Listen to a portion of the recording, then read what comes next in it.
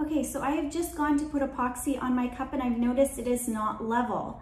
Now, this cup and most cups that you're gonna use have a taper on it, which means that it is not the same width at the top and at the bottom. So we do not wanna use this to level our turner, or you will end up with it still out of level. We're actually gonna use the base.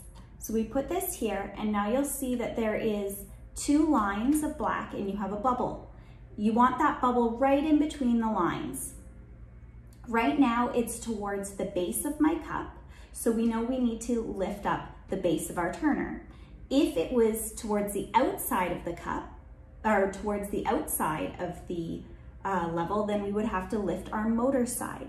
So to lift it, you can use whatever you have on hand. You can use some cardboard, you can use popsicle sticks.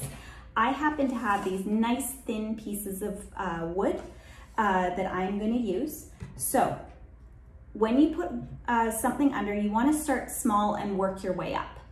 If you put more, it will lift more. If you put it towards the middle, it will also lift more. So you can kind of balance out what you have to get the proper amount. So if I start with 1, and I put this under and I check, and it's still not quite right in the middle, so I'm gonna try putting 2 on.